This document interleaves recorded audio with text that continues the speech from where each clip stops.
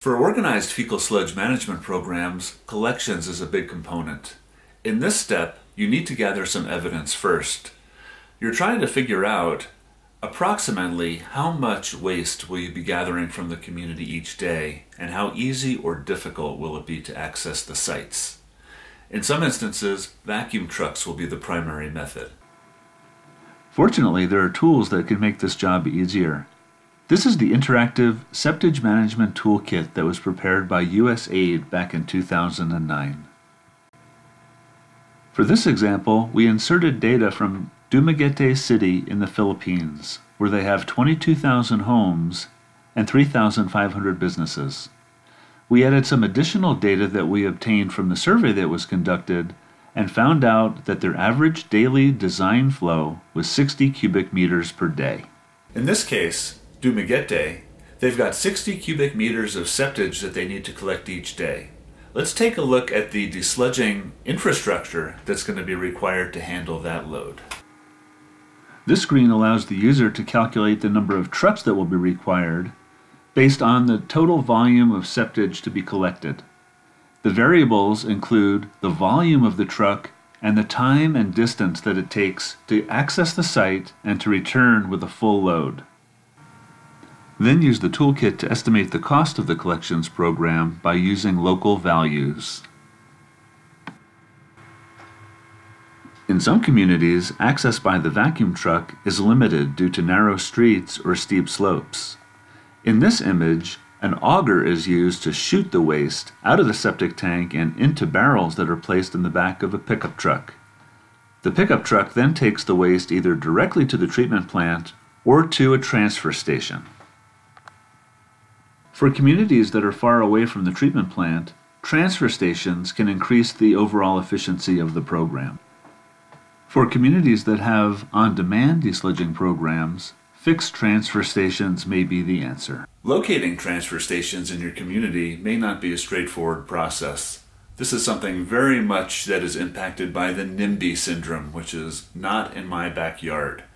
Transfer stations can be noisy, they can generate odors and other nuisances. Special consultations with the community affected is definitely required.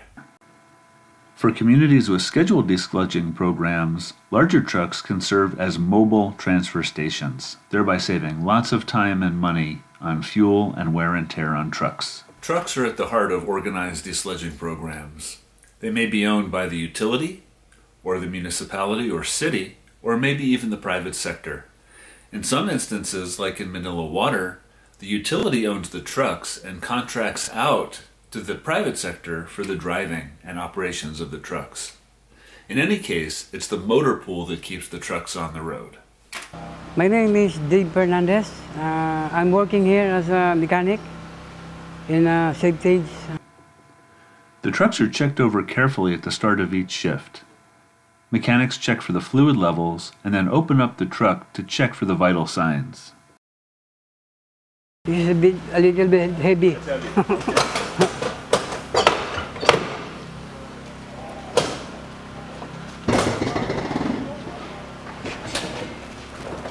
Asan yung dipstick?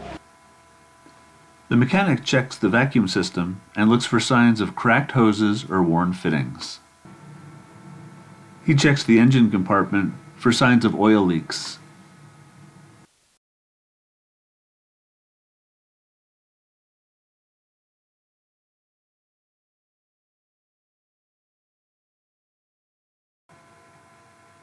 He checks the other side of the engine, also looking for oil leaks, loose fittings, or other issues. Takes a look at the vacuum hose where it enters the tank, and looks for corrosion on the battery. Here's another look at the vacuum pump from the other side, and here's the connection from the power takeoff to the pump and the grease fitting.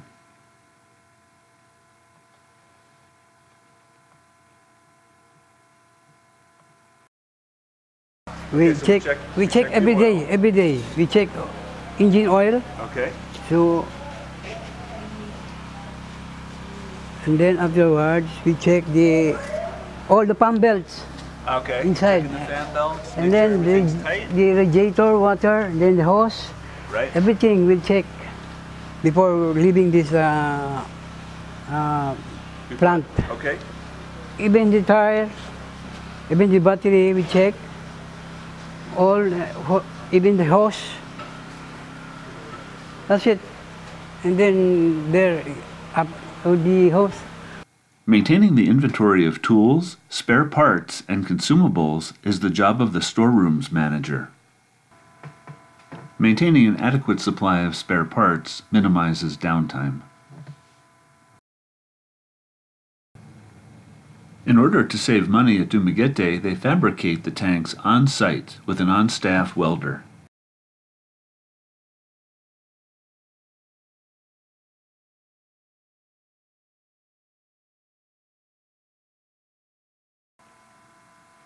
This is the boneyard of old tanks. The tanks range in size from 1.5 to 5.5 cubic meters. They typically last about 4 years before they corrode.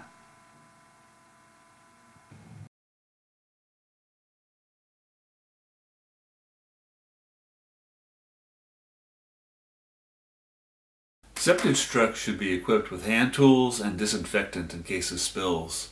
There should be adequate personal protective equipment for all of the employees.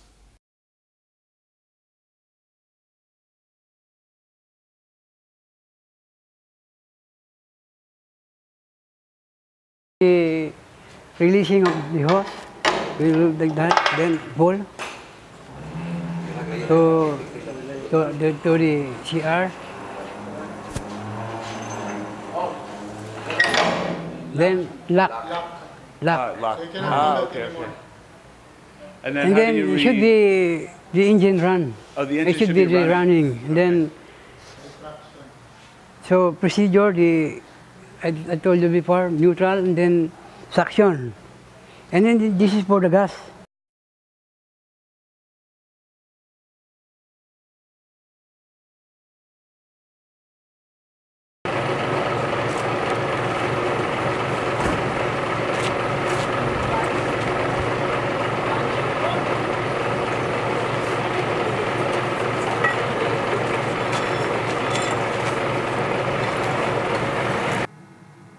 As far as accessing the tank, these guys had it easy.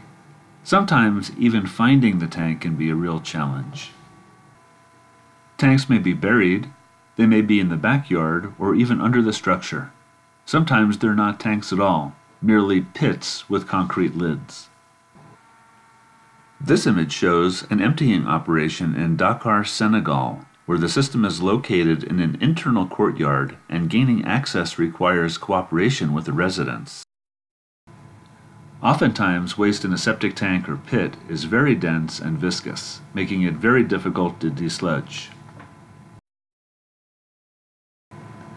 In these cases, the operator adds water and mixes with hand tools to try to get as much of the sludge out of the tank as possible.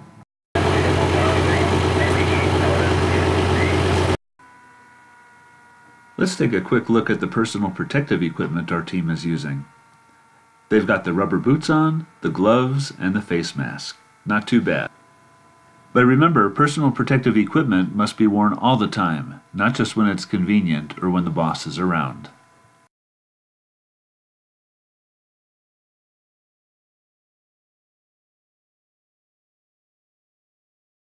This is a 3.6 cubic meter. Here.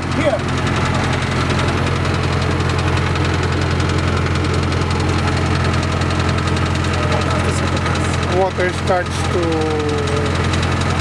fill up the tank.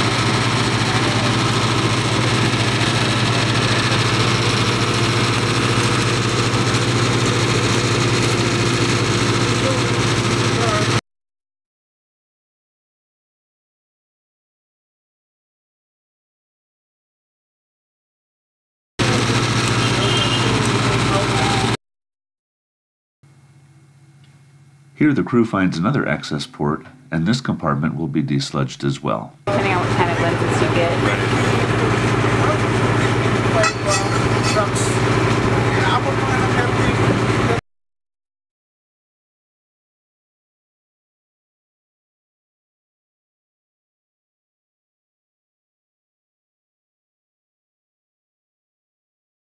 Ini parang kulang sobra itong ano.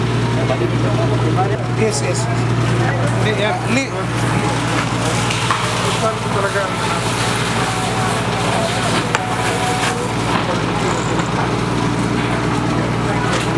Nagpa-bubble siya. Ganun lang talaga yan pagka. I-empty talaga.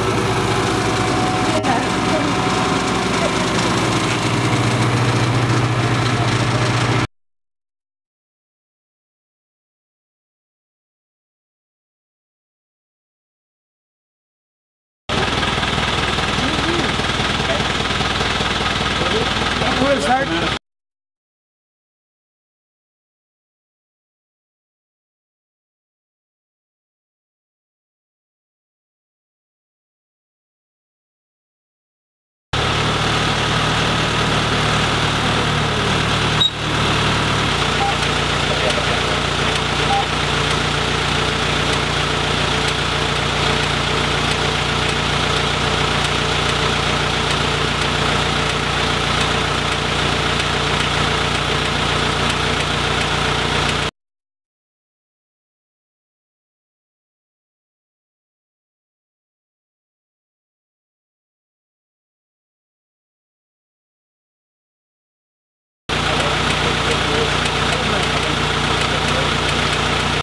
The helper runs some clean water through the hose to clean it off. The entire unloading process takes less than 10 minutes. Ano plugging mo lagi? Leaky hose. Okay, very fast, efficient.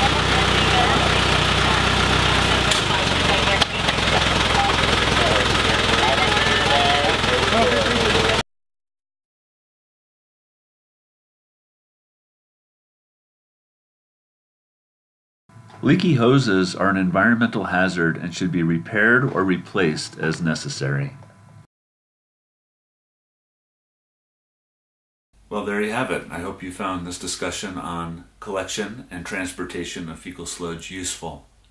You can follow the link for more information.